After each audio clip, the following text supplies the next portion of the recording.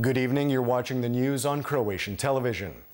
The tighter border controls that have been implemented in line with an EU directive along the external borders of the Schengen area continue to cause long delays at border crossings between Croatia and Slovenia. Prime Minister Andrej Plenković has said that the situation requires more flexibility from Slovenia. This is not up to Brussels.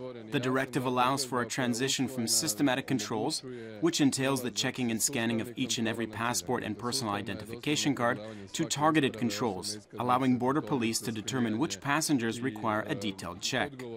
We have adopted targeted controls and notified our neighbors. We are communicating with the Slovene side, and Slovenia, regardless of the fact that it is in Schengen, has to do the only thing possible at this time. Hungary has already done this. I see absolutely no reason why we can't return to the regime in place prior to April 7th.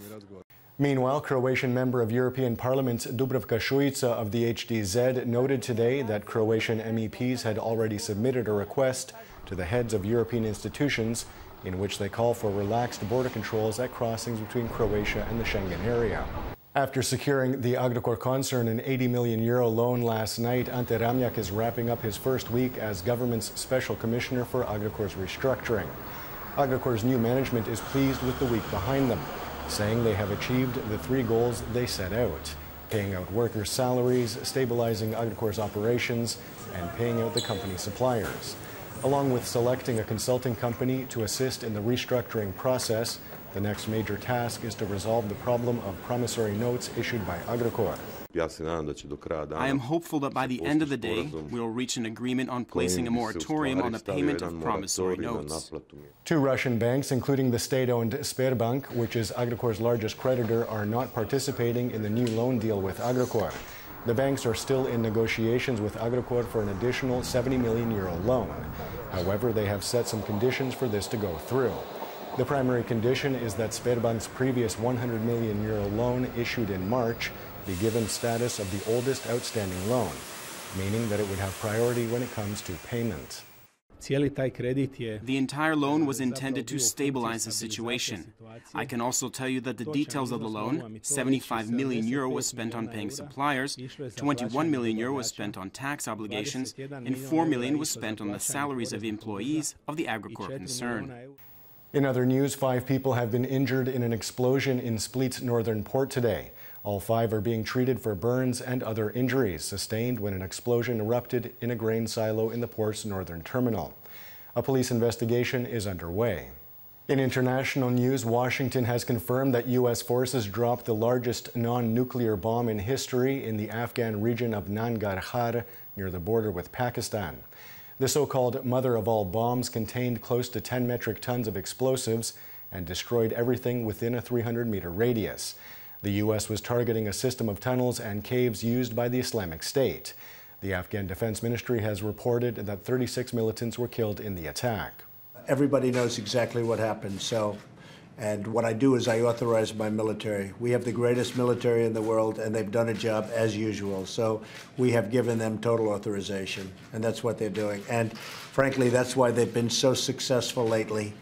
If you look at what's happened over the last 8 weeks and compare really to what's happened over the last 8 years, you'll see there's a tremendous difference. While meeting with his Syrian and Iranian counterparts, Russian Foreign Minister Sergei Lavrov said that both Russia and the United States had agreed that the recent American attack on Syria must not happen again. Lavrov said that a future attack would have serious consequences to global security. The U.S. claims the attack was in response to the Syrian government using chemical weapons against its own people. Russia, however, believes the victims were killed by toxic agents released from a rebel chemical arsenal. I discussed this in detail with U.S. Secretary of State Rex Tillerson, and we agreed this cannot happen again.